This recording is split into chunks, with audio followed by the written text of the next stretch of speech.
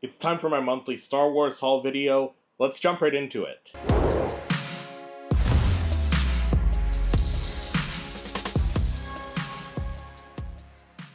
Hey everyone, welcome back to the channel. My name is Christopher and it's the beginning of a new month, so that means it's time to check out all the Star Wars stuff that I wasted my money on throughout the month of July 2024. So the first three items I picked up all at Hot Topic. They showed up at Hot Topic. I had them pre-ordered at GameStop, but Hot Topic got them in first, so I got them there. So the first one is a Funko Pop. Actually, they're all Funko Pops. The first one is Grogu, Din Grogu, actually, with the armor. So from the third season of The Mandalorian, so he does have that mythosaur, or that mudhorn armor plate on top of his chainmail armor there. So that's a very cool one.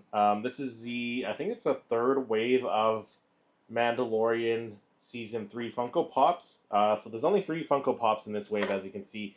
So there's Din Grogu, Moff Gideon, and Bo-Katan Kryze, and then there's some exclusive ones which I still need to get, but this was the first one I picked up from Hot Topic. The next one I picked up from Hot Topic was indeed the Moff Gideon number 713, and this guy looks really great in the Mandalorian armor, the Mandalorian armor almost, because he has the horns on top of his head, but he looks really, really badass in this one, and he's holding that kind of electro staff there, so you have some purple acrylic on that. So I can't wait to open this one up. This guy is one that I wanted to get probably the most out of this wave since this one was revealed. And the last Funko Pop I picked up at Hot Topic was, of course, the last one in that third wave here. So it is Bo-Katan Kryze with the jetpack smoke base and the Darksaber there. So anytime they do one of these ones with the smoke coming out of the jetpack forming the base, I really love these ones. They are probably some of my favorite ones that they do,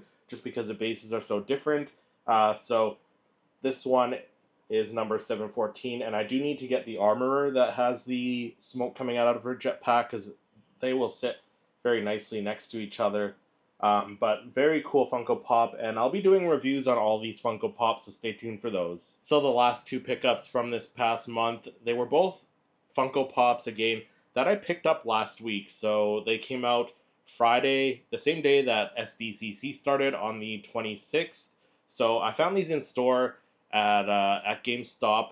They were a shared exclusive with GameStop up here in Canada. I believe in the States they are a Funko Shop exclusive, so you can order them off of the Funko Shop down there, because that's where they are shared to there. But up here in Canada, like I said, if you want to look for them in stores or online in Canada, GameStop is where you'll find these two. So I picked up the Grand Admiral Thrawn from the Ahsoka series. This is a very nice update to the one that has the blaster in the hand, because I do have my issues with that one, just because we didn't get Grand Admiral Thrawn holding the blaster in the Ahsoka series. So I feel like that might be from a deleted scene possibly, or maybe they mixed up the two bodies when they released that one and the Target exclusive that they released around the same time. But nonetheless, I did pick this one up, and this, like I said, this is a big upgrade over that one with the blaster. So really looking forward to picking it, or checking this one out and opening it up. And as you can see, it is a summer convention exclusive.